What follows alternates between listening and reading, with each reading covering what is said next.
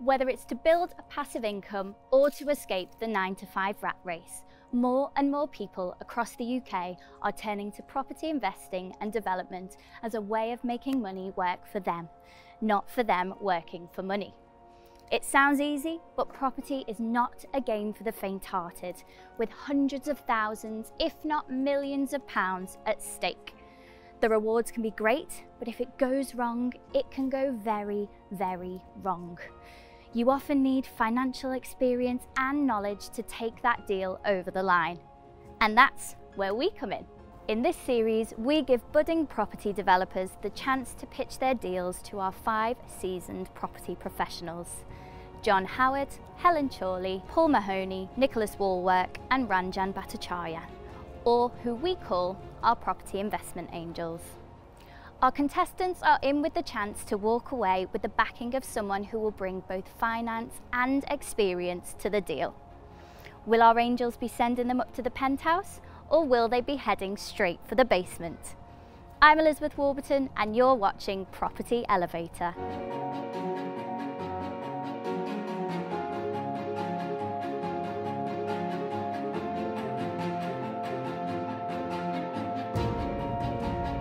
So we're here in sunny Hertfordshire for episode 1, season 2 of Property Elevator. Our angels are ready and our pitches are starting to arrive. There's a few nerves around, but mainly a lot of excitement. Let's see how they get on. I've got a feeling you're going to enjoy this first one. I don't personally think you should come in here and be as ballsy as you've been, Matthew. It's probably worth giving us all a pack before you present. And why do you think you can get planning permission where they haven't done? With 315,000 in cash, you can easily fund this deal with a land and development loan. I always like to get behind the story, particularly if it's a half-done project, and to find out exactly the reasons why it's changed hands so many times. Okay, Bobby, welcome to Property Elevator. It's lovely having you. Thank you for having me. So tell me a little bit about yourself. What's your background? I'm based in Birmingham in the Midlands, okay. And I've already got a portfolio of HMO properties. And that's what I do mainly, so buy-to-let and HMO. Okay, so they're kind of your main 2 strategies. That's my main 2 strategies, yeah. So I've been a full-time teacher for 15 years, okay. But I've been building up the property alongside. But only this year I've left, and gone full-time. I'm gone full-time in looking after my portfolio pretty much. The deal today is it's actually a pub. It's a pub based in the Midlands. Mm-hmm. It's on the market currently. There's only half a building really, so it's a bit of a development project. Right. But it's also got planning permission for 13 bedrooms, so HMO type thing. So yeah. I'm trying to step out of the HMO in terms of houses and trying to move into probably a bit more commercial, residential type setup. Excellent. And what numbers are you looking at from the angel? All the money really, all the money if possible. As much as I can get. As much as I can get, yeah. So all the money. So we're looking at probably 300,000 is roughly the purchase price, and about 300,000 to develop. Brilliant. So 600,000 in total. Good, great. So all right. see if they give it me. Well, best of luck. Thank you. Bobby's coming in to see us, and he is purchasing a pub to convert into an HMO. It looks like it's a bit of a challenge. What's left of the pub? Or what's left of the pub. So shall we get him in and see what he has to say?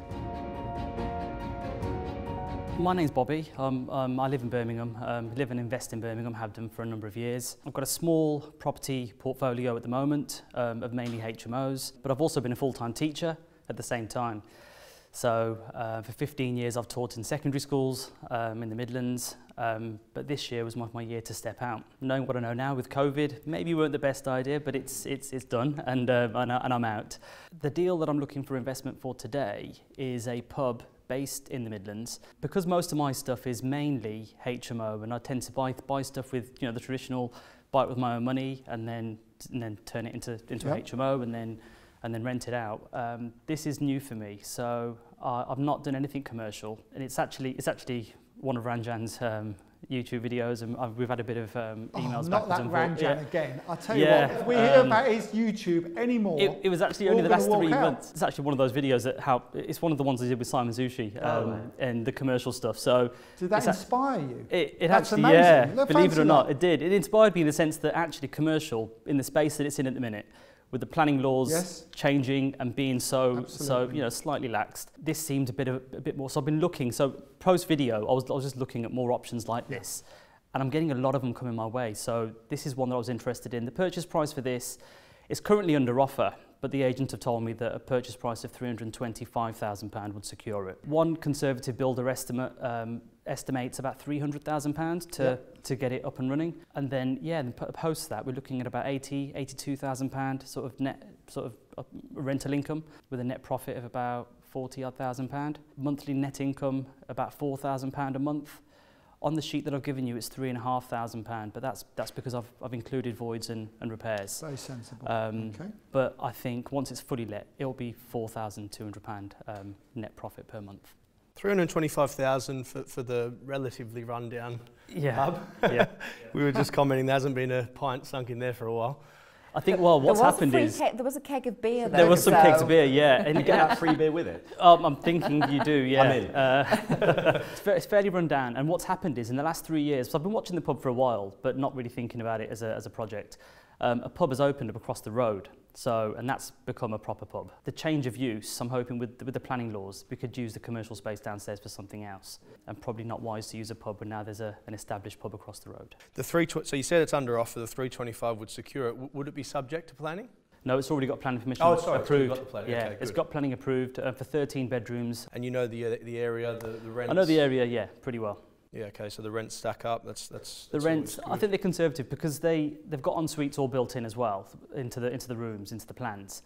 I think 450 is a good price, but I think we'll probably be able to push for £500 per room for the double rooms. And the cost of the refurb, where have they come from? The builder that come and looked at it, and he said that we're looking approximately around the £300,000 mark. But because I've never done anything of this size, I'm just thinking, well, you know, I probably should have got a few more quotes, and that's something I can go back and do definitely. But you made a start, Bobby, and you've got to start somewhere. And I think that's fine. You know, you've got a guesstimate, if you like, Yeah, and then if it looks like it works on the guesstimate, then what I normally do is then I then drill down further. What's the story behind this? I mean, the previous owner started the project and I think it's changed a few hands, and I think people are starting the project and they just can't afford to finish it. I think this project, only because I was looking at the council documents, I think he actually carries the same surname as me, but I've no idea of who the guy is. But yeah, I think he's bought the pub, he's literally just got the planning permission, it was granted on the 13th of July, just gone.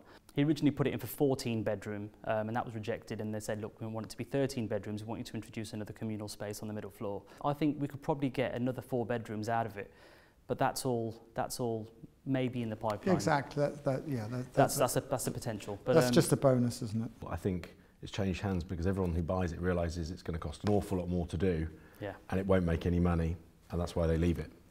Yeah, or they haven't got the money to do it. Yeah. One of the two. Yeah. But you can always finance development work. If you own the site, you can finance 100% of the development cost. So I'm not sure that that's 100% correct, unless they're highly unfinanceable.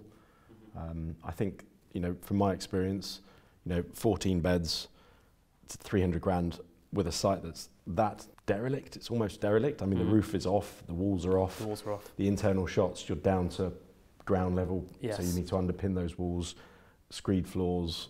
I mean, this is a serious amount of work for the size of the property.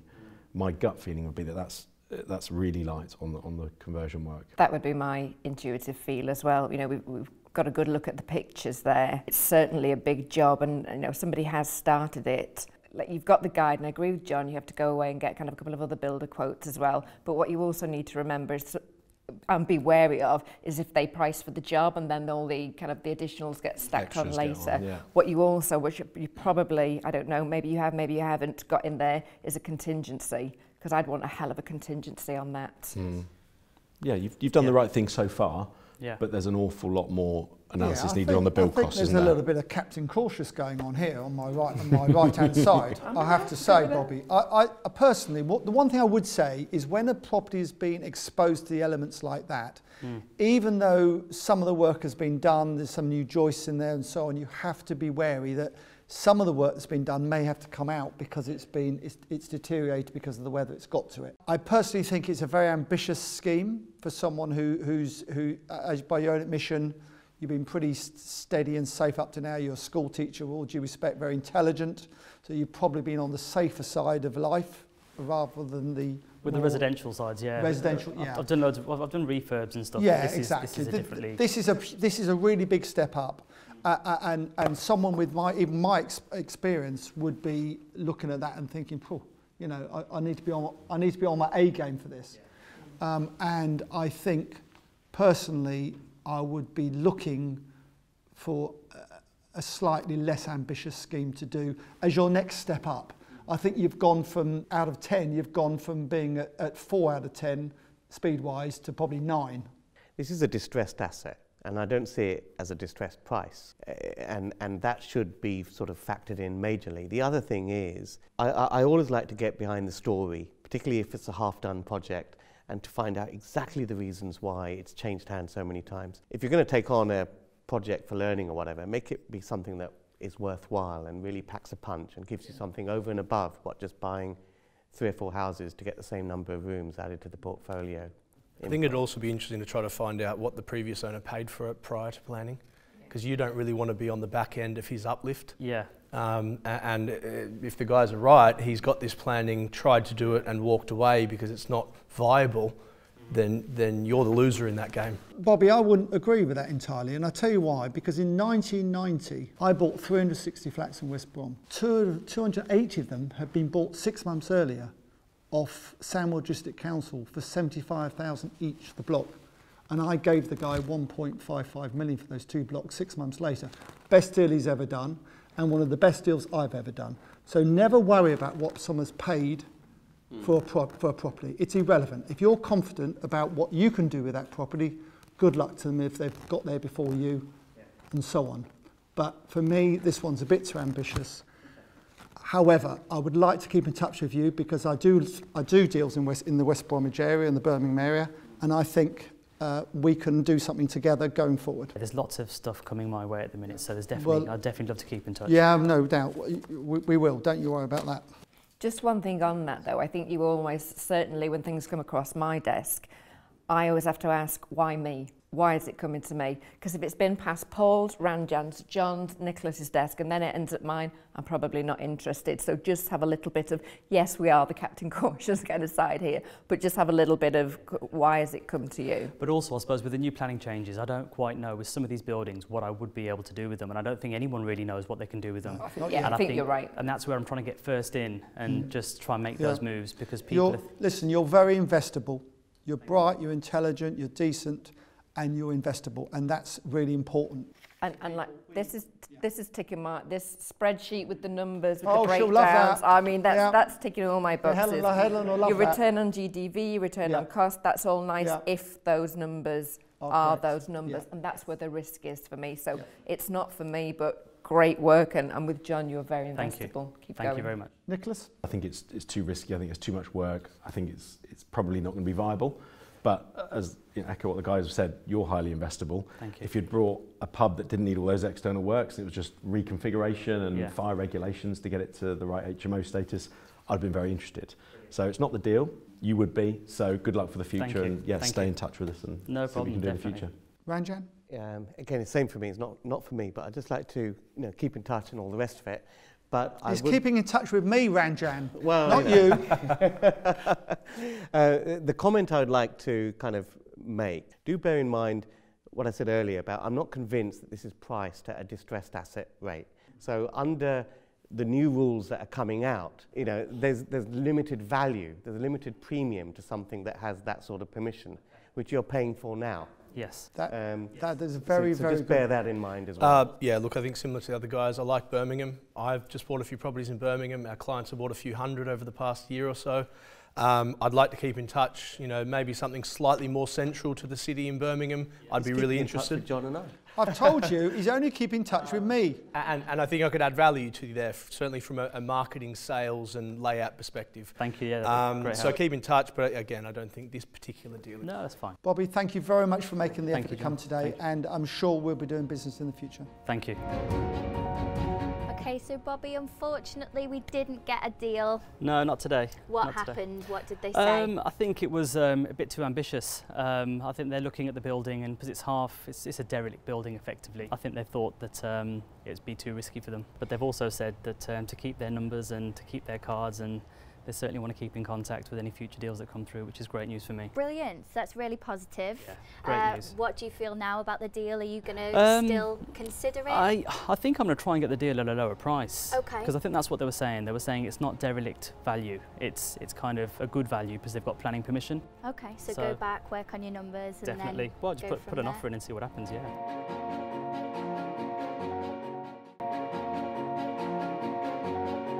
Okay, so we have father-daughter James and Olivia with us. It's great to have you both. Thank you for coming to Property Elevator today.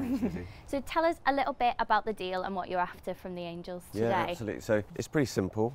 It's a one-bedroom maisonette in Crawley that's been on the market since December.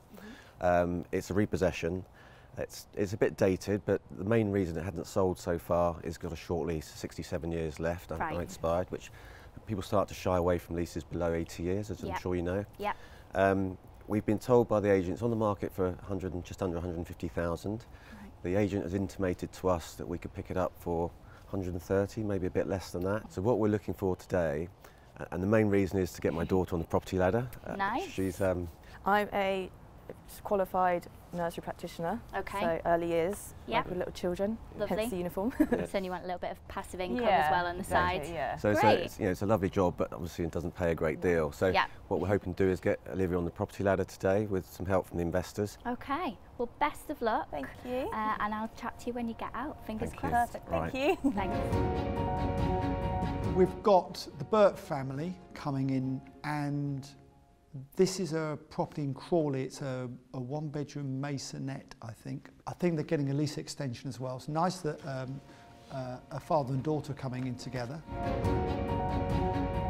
My name is James. I'm a retail property consultant, so I do work in property, but on the commercial side of things. This is my daughter Olivia. Hiya. I'm a qualified early years educator, so nothing to do with property, but hoping to get my way onto the property ladder with my father to help me, and hopefully you guys as well. And that's the basic reason we're here today. So we've identified a property in Crawley, a one-bedroom maisonette. It's been on the market since December. It's a repossession. It hasn't sold for a couple of main reasons. One being it's got a short lease. The lease only got 67 years left to go. And it's also looking pretty tired, as you can see from the photographs. It's on the market for just under 150,000. The agent marketing it has suggested to us that we could pick it up for 130, maybe a bit less than that. The expectation is if we're able to do that, renew the lease, spend probably about 10,000 refurbishing the property, there should be something like a £20,000 mortgage profit in that if and when we came to sell. I mean, the intention isn't to sell, but once the lease is extended, property done up, then remortgage, and then give any monies that we're able to refund the angel investors. What we're looking to achieve from you guys is a £40,000 injection of cash, which would be the 25% deposit for the mortgage, along with £10,000 towards doing the property up and renovating it. Very good. As I would expect from a professional. That's very kind. Nicholas, would you like to kick us off? You said the end value is 180, was it? Okay, and spending sort of 10 on it, so it's about 40 grand. We've got the lease renewal as well. And the lease renewal as well, yeah, okay, so maybe not quite that much. Okay, so we'd need to leave a bit of money in to get the capital growth over time as well, potentially. So expected purchase price is 130. That's right. Yeah, your lease extension 18 to 19. Probably 20 with fees. Yeah. Okay, and then 10 refurb. Okay, so 160 all in costs and GDV you're expecting of 180. Okay, so that's where your 20k profit is coming from. I'm just wondering about the kind of what are your comparables for working out the net income? I've got a couple of flats in that vicinity, one in Crawley, one in Horsham, which I let out. So I've got a pretty good feel for the sort of rental income you can expect. Okay. To make the deal work with an investor, I'd probably be going in a bit harder on the value, given the quality of what what it's in, and also the short lease. Deliver. So. Yeah, so I'd be going in a bit harder on that, trying to build a little bit more equity into it. It says cash buyers only on the ad. Is that just because of the lease? Yeah. Okay. Sometimes that can be a red flag because they don't want surveys done. But it probably is just because of the lease in this case. It seems maybe the works are a little bit light on cost, just based from my own experience. What are they based on? Personal experience, to be honest with you, and the fact that you know, we're pretty hands-on. So we do, you know, not the work yourself. Olivia's boyfriend's electrician, for instance. Okay. You know, we're pretty handy You with want to paintbrush. keep him going for a while? At least we've done 5 deals. Yeah. Minimum of 5 deals. Yeah, I suppose my main concern about the works being a little bit light on and the current purchase value is, you know, to replace a bathroom and kitchen and the carpets and you know, paint and that sort of thing. I would have thought it'd be more like 10 to 15,000, which almost wipes out your profit. One thing I'm concerned about is the lease extension costs. How do you know that it's 20,500? Because a concern for me is why hasn't the vendor already extended it or arranged it first? As it's a repossession, I can't get a transfer of that ability to extend the lease. So worst case scenario, I'm going to have to wait for 2 years before I can renew the lease. So that's why I've taken a sort of more long-term view. Yeah. If we're able to get a better mortgage product, obviously we'll pursue that. I mean, that's something that's certainly worth having a look at. But the other aspect of the matter is that, you know, we in terms of the figure, the £20,000, that was literally just putting the numbers into the lease advisory website, which in the pamphlet you've got there, you've got those figures there. I mean, that's generally a little bit of a concern because it all depends on whether the freeholder is willing to sell it. If they are not, then you can end up paying a lot of legal costs and surveying costs because they can request a valuation done, and these costs can easily go up. It depends on whether if the freeholder is not willing, the cost of that can go up. That's a very good point.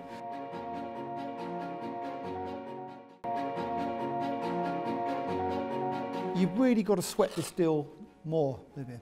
So you've got to work harder at it, because at the moment it's not really good enough. Even and say even for you, I don't mean that derogatory. It's certainly not good enough for us. I don't think. Maybe one of us will step up, but you need to just sweat it harder, get a better deal out of it. And the basics you've done are good and they're right. So really, what you need to do now, I think personally, is go back. Try and get it for 125. Do you know who the freeholder is? No. Okay, because that's like Ranjan says, that is an issue. I would have thought 20,000 to renew this is a bit heavy because we own a lot of freeholds, and so all the time we're getting people asking us, can we renew the leases and so on. And I would have thought for something on a value of 125, 130. I'd have thought 20,000 is a bit steep. It should be a bit less than that probably. You might negotiate that down. In all these figures, I've been realistic, erring on the side of caution. No, you've done just the right thing. I completely agree with you on that. You've come in here in the right manner, in the right way. I just think that certainly for me, if we start off with me, I just don't think there's really enough meat in it for me to invest this time. However, what I would say is you're on the right lines. You just need to be a bit greedier and try and widen that gap between what you're paying for it and what it's going to be worth when it's done. But I just think for me, if you came here with saying there's a house and there's 3 flats, then I would have been more interested than I would with just the one. I think you've just been a little bit too cautious. Yeah, I fully accept the fact it's a pretty simple oven-ready deal. And that's great, because if you're not successful today, I'm sure you're going to help Olivia and put the money in for her, and she'll be doing it anyway. So that's great. If I could, I wouldn't be here. On that basis, it's the right one to do. But for us, for me, I can't talk for the others, but for me, it's just not really big enough today.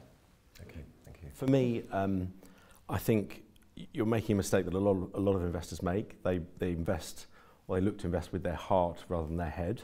And I think you're looking for a home for Olivia and a way to get her into her first home, rather than helping her with an investment that makes money that she can then use that money to take the deposit to buy the home she wants. That would be my approach. So I'd forget about living in this one. You might not have the right deal here because of the lease extension complications, cost uncertainty. Look for a simpler deal that you can go and make 20 or 30 grand out of, flip that deal within 6 months, and then use that deposit to go and buy your home. I don't think she can buy a simpler deal. Very Well, simple. this is complicated because it's got a lease extension. You don't know what that cost is going to be. That's the margin, the lease extension. If there's problems, that's where you make your margins, on the problems. So of I course. tend to disagree with Nicholas on this, surprisingly. Well, maybe think bigger then is maybe what I mean Yeah, as well. I would just agree with you. A slightly think bigger property. Yeah. We might have been able to invest in it. Yeah. Forget about living in it because you don't want to buy a 4-bed house to live in, but it might have had enough margin for us to be interested, that's fair for comment. you to make Fair some comment. money when you sell it, and then you can go and buy your home. Yeah. Or do another couple of deals. You know, I'd say forget about buying your home for now. Yeah. Do 3 or 4 deals, make 100 grand. Live and at then home, go- it's the cheapest thing to do. Live at home, pay no rent, get free food and laundry. It's perfect. It's perfect. Why move? The problem is we live in a nice area in Twickenham, and for I'm getting sure you anything do. getting anything around there is just an arm and a leg. Yeah, and I so, know, I appreciate that. so to try and get to live on the ladder, she's having to look in. I understand that, and she's doing just the right thing in that areas. respect. Helen? I do think you're on the right lines. I like that you have been conservative in your approach. I'd rather see that than somebody kind of, coming with inflated figures and trying to do something beyond their means, albeit with the guidance that you've got, which is absolutely invaluable, and with Nicholas, that I actually think you could do something a little bit bigger. The yield and the kind of time frame don't work for me, but I can really see that this is going to be the start of something for you. So I really wish you well, and you're both, you're sensible, you're investable, you're looking at the right things. You've presented it, got kind of all the numbers. So find something bigger and come back next time. I started just out of university. I had 5 investment properties while living at home with mum and dad. Just turn them over, generate the cash flow, then go for. So I think that's, and to do that, you really need quicker deals that you can just turn around quickly, get your money out, get your cash pot before then going in. So it's like, I think you're playing golf and trying to do a hole-in-one. Take a few shots to get it in the hole. I love problems where I know I can fix them with absolute certainty. Yeah. And for here, because I am a freeholder and I get a lot of people wanting to extend their lease and buy the lease, and I know what I can do if I'm unwilling to sell the freehold to slow the process up. And if the freeholder's not willing and you haven't had a talk to the freeholder first, then the cost and the time can go up dramatically to secure that extension before you're able to remortgage it and all the rest of it. That's the thing. It can, Ranjan, but normally, if you say to a freeholder, and you and I and others sitting around here, freeholders, there's, here's 18 grand, you think, oh, great. Can you send it next week? We'll get it signed. So on the whole, people are fairly positive about it. And actually, if this freeholder was on the ball, they would be buying the property off. That's a fair point. They'd be buying the property refurb because they can add that extra value themselves for nothing. So, probably you'll be okay. But I would always find out who the freeholder is before you commit. Right, okay. So and you've spoken to them, and they sound decent, or they sound like they're going to be a load of hassle, then maybe walk away. But also, good advice. Information, knowledge is power. Yes. So I suppose just to echo some of the things that have already been said and add my own little touch to it. First off, I agree with what Nick said. If you were thinking about this being your home at some point, get that out of your head completely. Investing and personal preferences should be completely separate. Investing should be unemotional, commercially minded, and your home is a personal decision, and you should be trying to make the money to buy the home and make the personal decision. With regards to the deal, I think it's something that maybe could work if you were doing it on your own. I don't necessarily think it works bringing an investor in because the margin's not big enough. If it was me doing it and it was a lease extension and a refurb, I would want a much bigger margin than 7%. I'd be aiming for 20 to 30%. Because things are going to probably come up and cost you extra money than what you expected. So that's my take on it, and for that reason, it's not for me. So thank you very much for coming today. Thank you for listening to us. This is just the start. You've got a great mentor have, and a great financier as well, Colin. So don't worry about that. You crack on, and I know you're going to be successful. And if you come with our next series with a bigger deal, I'm sure we'll invest. Perfect, thank you. Well, see you then. Okay, so unfortunately, no deal. No, That's a shame. I'm really sorry. That's okay. What feedback did the Angels give you? They suggested maybe come back next year with a bigger project, Okay. bigger margin to give them bigger profit, sort of. What we're trying to do is obviously get Olivia onto the ladder. So the deal we presented was maybe a bit Mickey Mouse for those guys. Right, maybe. And we came away with some good advice though in terms of how to possibly to make the deal work in a better way. Yeah. Maybe we should have been a bit more aggressive with our figures. Okay. We didn't want to not deliver on something, and so there's still options. Yeah, exactly. Yeah. Maybe that was an error on our part, but we got some good advice, and if we do pursue this ourselves, they've given us some really good tips to try and make it work in a better fashion. Yeah. Brilliant. Well, best of luck with it. You'll have to let us know how you get on and Thanks, if it goes through. And yeah, you're more than welcome back onto the next series, as the Angels have said.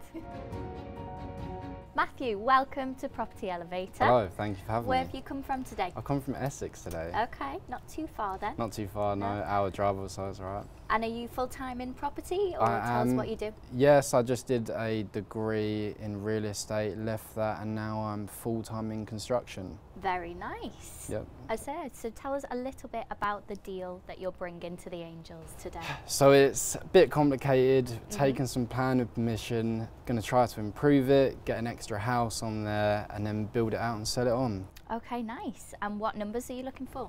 I'd be looking for 315,000 Yep. as a 50% investment for the whole deal. Great, well, best of luck. Thank you very much. And I'll have a little chat to you when you finish. Appreciate it. Lovely. Cheers.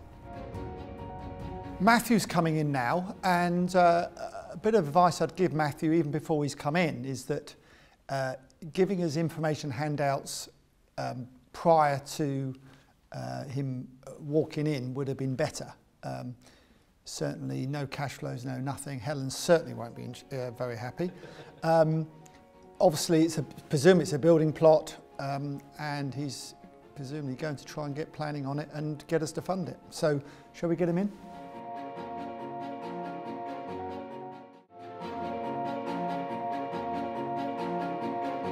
Matthew, hello. Welcome. Thank you for coming today to see us. Me. Could you please tell us something about yourself? My name's Matthew P. I see you got my photo on the TV there. So we're going to take some planning permission. It's planning permission for one new build house, and we're going to try and upgrade it and try and get a pair of detached properties. We're going to try and get one property and then build two properties. We're going to do this by trying to purchase, I believe the neighbour is willing to sell part of her garden. So we can extend the plot, bring the houses back, get two houses on there, and then we'd be building two houses instead of one. Okay, and where is this? It's in Chelmsford in Essex. Ah, near me. John's back garden, is it? That could be fortunate, couldn't I it? mean, it might be John's back garden. If it is, he'll give it to you can we for buy it free. for £30,000, please?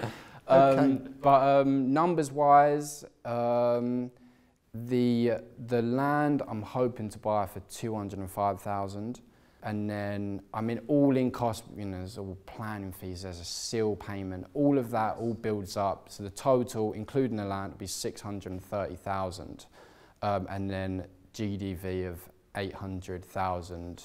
At the moment, you've got planning for one house. Yes. Okay, and what's the square footage of that house that you're looking to build at the It's, I mean, roughly?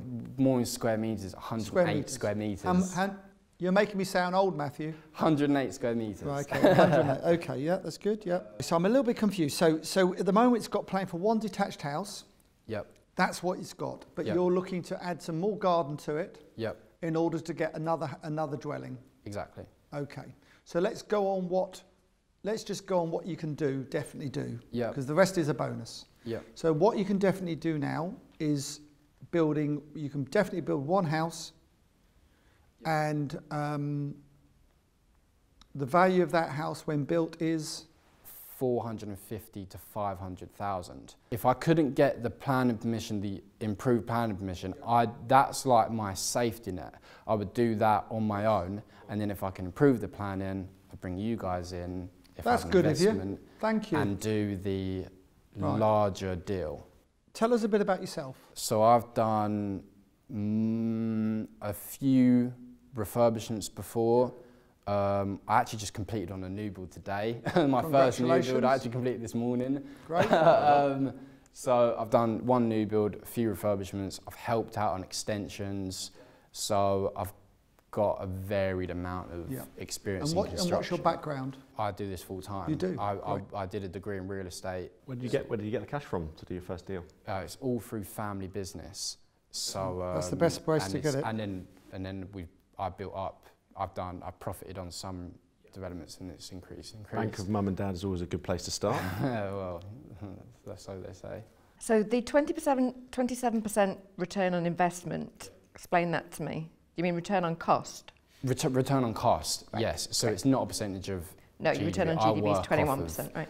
What I invest, and then my return on my money that I've invested, or the whole 630 that we'd invest, would get a 27% return on it. Return on the cost, but your Yes. return on your GDP is 21%. Yes. Right, okay. And why do you think you can get planning permission where they haven't done before? I mean, they don't own the garden. The person who owns the site it's designed for his dad, and he was going to build out for his dad, but he's come under ill health and hasn't decided to build it. I drove past it, knocked on his door. He said it was right timing, and he'd be willing to sell it. So he lives in the neighbouring property. He does. This is his About where adjacent I'm land. standing taking the photos, his house is right behind me. Perfect. Is the purchase price the 205,000 purchase price? Is that including the extra bit of land? No, That's land, just the existing plot. I'm hoping to pay 30,000 for it. I've heard that I might be able to buy it for 30,000.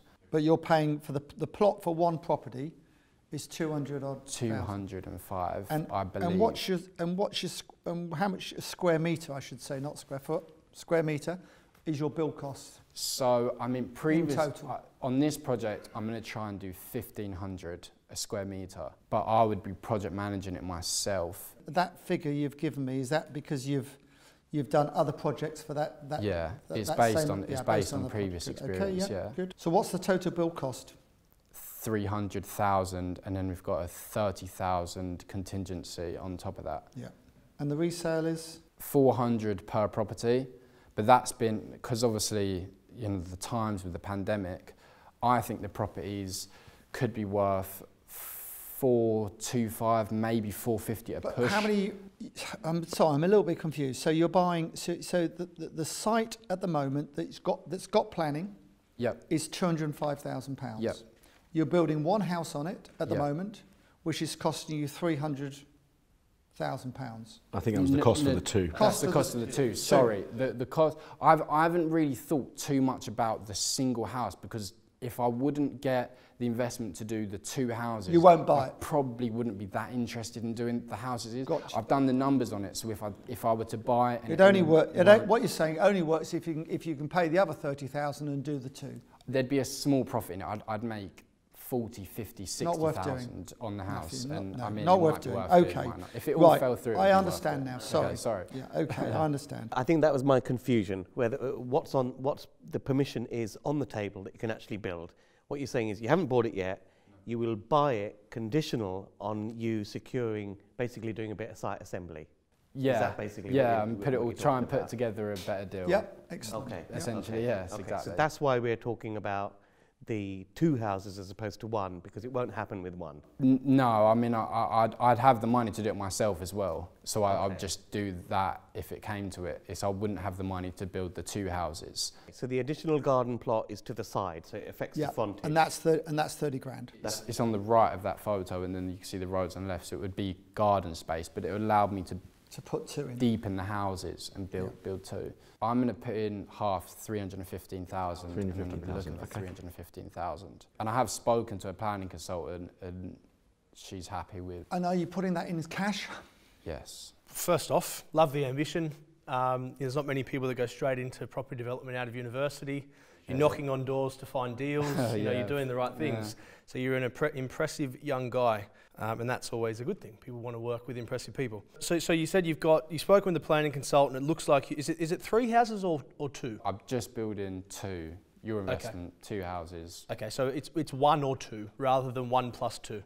It's probably worth giving us all a pack before you present. Yes. Because then it would be very clear to us all. Yeah, and it's taken us a little while to get clear on what the deal actually is. Okay. No, so just a bit of feedback for next time.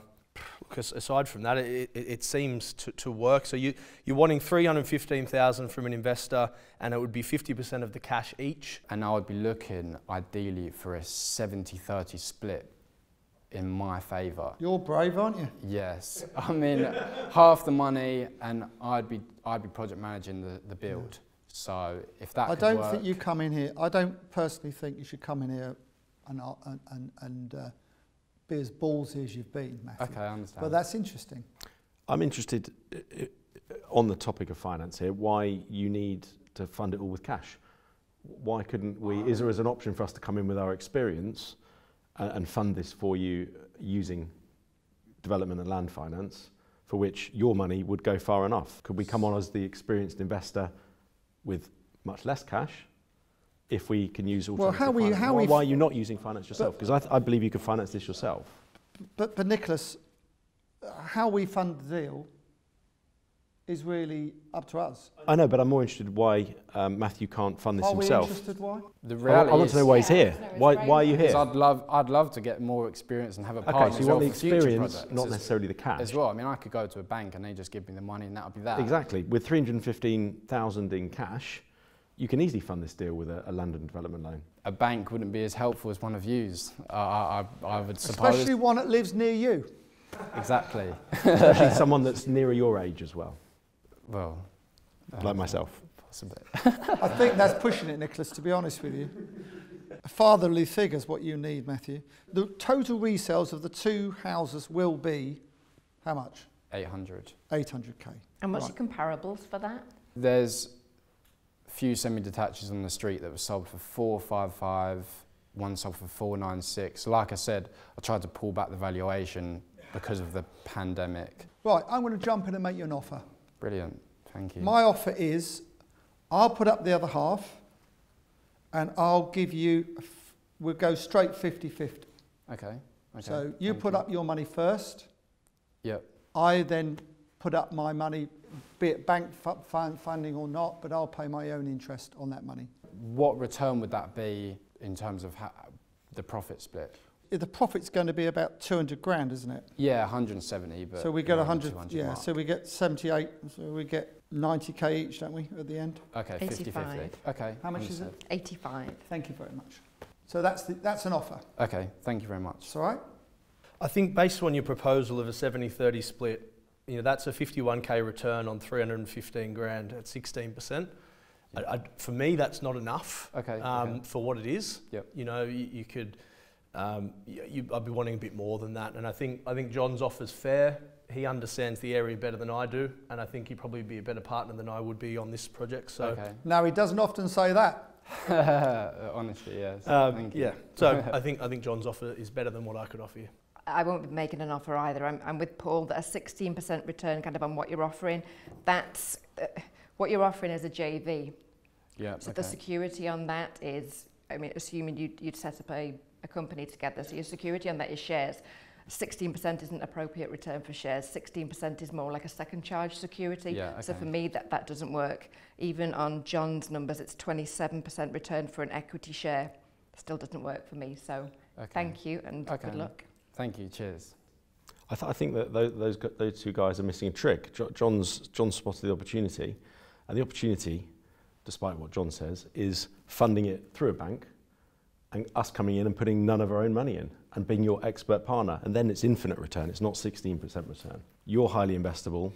I don't fancy investing up in Essex. It's a little bit too far for me. And John would be a better partner for you on this deal. But I think you're great, and I think you would make a great partnership together. I won't be investing for that reason today, but good luck. Appreciate that. Thank you. Same applies for me. I think you're very investable. It's not really my type of deal, but I agree with Nicholas. I would fund it in a very, very similar way if it was my area. I think you've got a great partner in John, and I guess as John said earlier, you need a sort of father figure, so I guess it's what they call banker mum and dad in a property elevator kind of way. So you've got one offer. What do you want to do? Take the one off of them. Fantastic, Matthew. Well done. Very wise. Matthew, congratulations. Yep, we have a deal. We have a deal, yes. Who went with the deal in the end? John Howard in the end. Excellent work. Yep. Are you happy? I am happy, yeah. It's worth walking away with something. Absolutely, yeah. So what are the next steps? Well, I mean, he said he's going to meet me at the site tomorrow, maybe. So, brilliant, so straight on it. So straight on it and get to work. It's been an intense day here at Property Elevator with more deals happening and a lot of happy developers. Unfortunately, not everyone went away with what they wanted, but they did leave with some invaluable feedback from our angels. I'm Elizabeth Warburton and you've been watching Property Elevator.